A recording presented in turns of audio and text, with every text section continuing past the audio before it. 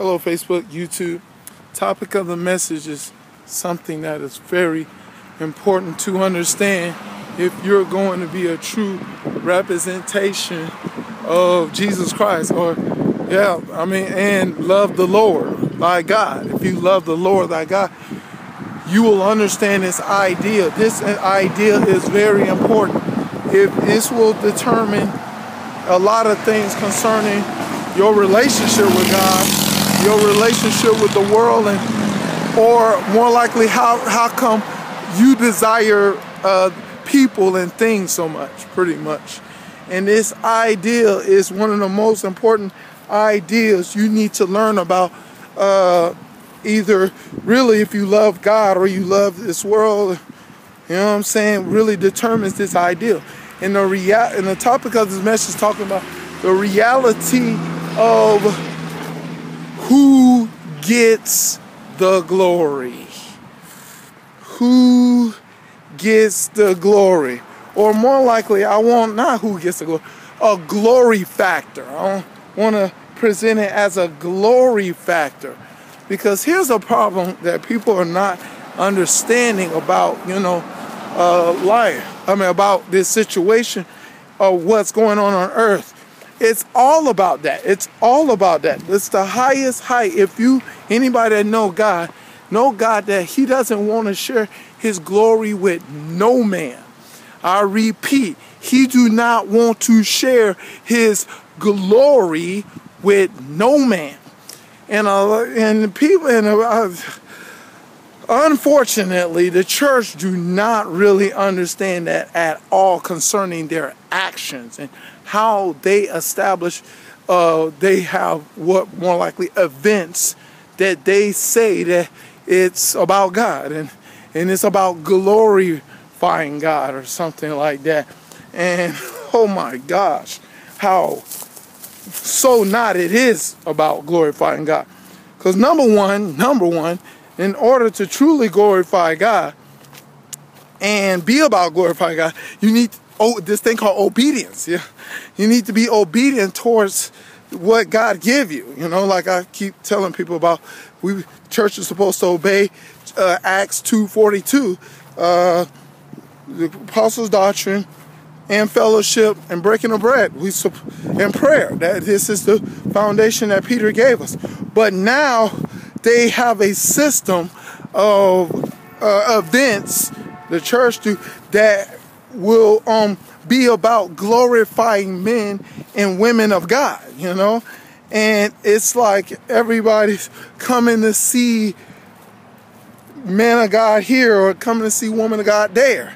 And it's like everybody's looking at this and like, oh, this has got to be of God here, because we're coming to see a man of God and we're coming to see a woman of God here. You know what I'm saying? And they think that this is what God is all about. You know what I'm saying? Now, let me say that again. God is not going to share his glory with no man or no flesh. More likely, 1 Corinthians 1:29.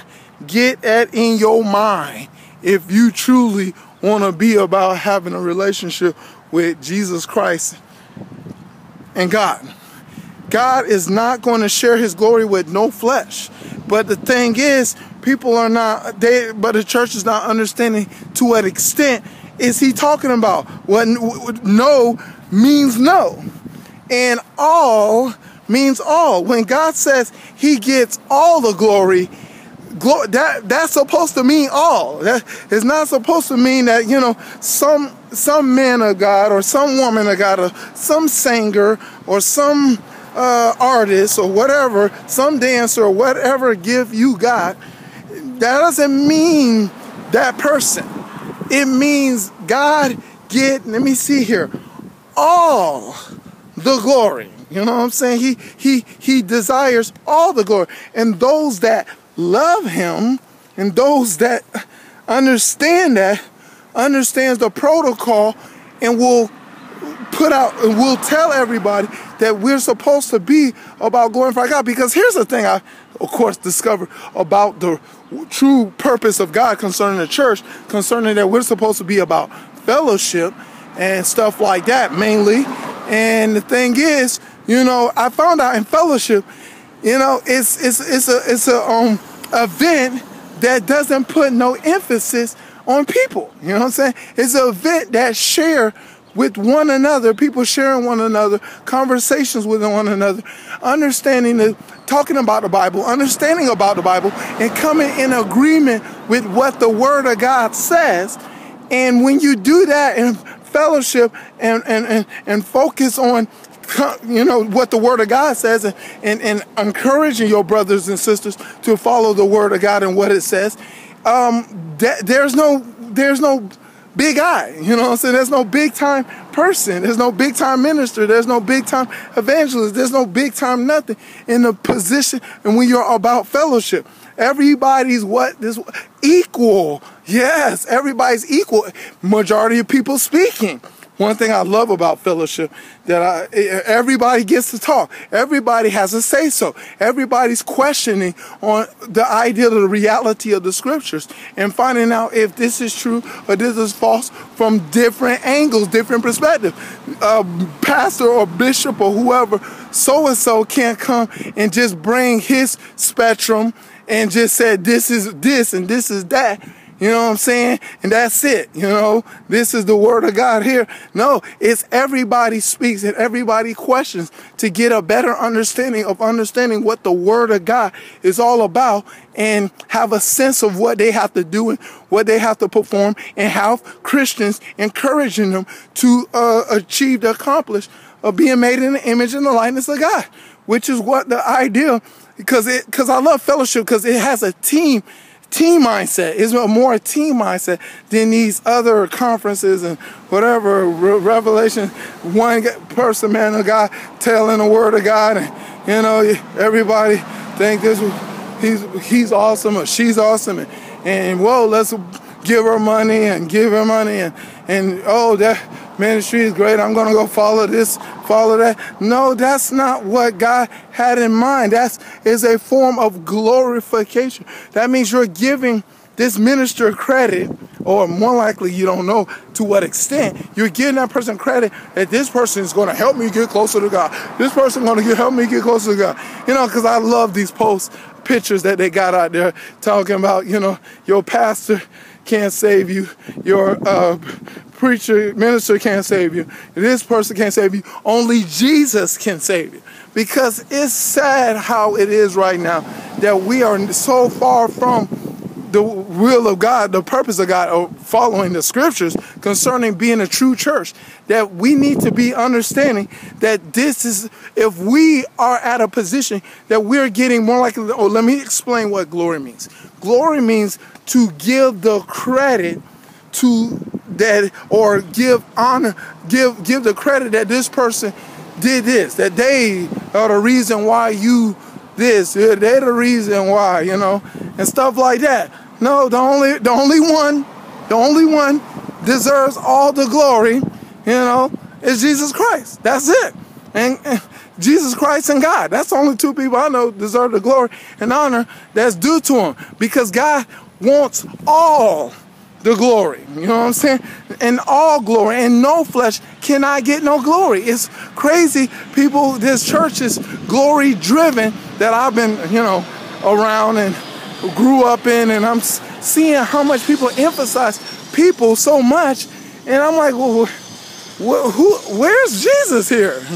Where's Jesus? You know, they use it for men. They call it promotion to become this great minister and great this and great that, and it's really bogus. Because look, like I said, this thing is a team work, you know, and fellowship, in the event of fellowship, it's a team work where they're working as a team together, you know, encouraging one another, admonishing one another. I love, you know, read Romans 12. Romans 12 is a great chapter to read, you know, to show forth that, you know, the idea of what I'm saying concerning that fellowship will develop a chemistry that can truly have us truly represent the kingdom of God, There's no big eyes and no little U's. That is Christians coming together, questioning the scriptures and making sure that they have the understanding of how they're supposed to perform the love of God, the joy of the Lord that be in their strength, having a peace of God that passes understanding, coming together as a whole. You know what I'm saying? Nobody's big, nobody's, big time or little time. Everybody's coming together and understanding what needs to be performed, what needs to be done if we want to be a representation of Jesus Christ and, be a light of the light that we need to be. And only fellowship to me is that true direction to get that accomplished. But, nobody's not going to tell you this because people are getting exalted in churches and high and mighty like they everything, and people exalted and thinking this person great and stuff like that. That ain't gonna happen, and God is not being, truly represented the way he's supposed to be represented. And his sad situation is going on, but things will change. But look, all glory. If you don't get anything out of this video, you better get this whole idea right here. All glory belongs to God. Get and understand this idea. This is the idea that's going to make you have a true relationship with God and understand that we can give honor to people, but we cannot give glory to people. And there's a difference between that. We can appreciate, honor is to appreciate. We can appreciate a person and what that person has helped them through that. That's appreciation. But honor, but glory is different. It's like you giving the credit that person's the reason why you exist, or you reason why you the person you are, all that kind of stuff. But that's happening in action. See, it's an action. See what I'm saying? It's not about lip service, but it's an action. People treat people that way. And it's a terrible thing that's going on in the church. That is no teamwork whatsoever in the church because of the division system, that we got these buildings that tells that you go to such and such a church, go to such and such a church. That's a lie. It's only one church, one body, one. Ephesians 4 is how we supposed to serve the Lord, and that's the message. And it's all about giving him all the glory, all the honor, and all the praise, as what Paul says in 1 Corinthians and 1 and all the way to, I think, 30 to 31. So that's the message. I hope you got it, and hope it bless your heart. To God be the glory, him forever and ever. In Jesus' name, amen. All the glory belongs to God. None to men. All of it belongs to God, but you determine how you do what you do. 100.